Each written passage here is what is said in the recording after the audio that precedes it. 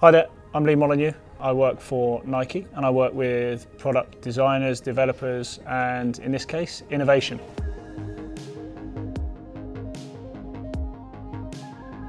So this is Anti-Clog.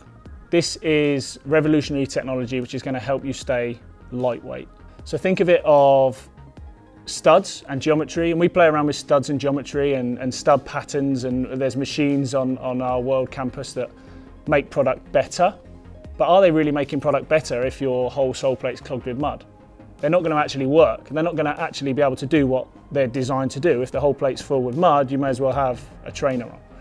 So we realised also we go after lightweight shoes. We want the lightest shoes possible, and that's kind of a craze at the moment, and you can go as light as you want. You've got to be careful within reason, but mud can add up to 50% of the weight of your shoe on your shoe again. So think of it like Tiempo 6, 240, 270 grams, something like that.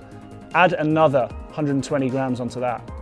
You're going back almost 10 years, 20 years to a very, very heavy shoe.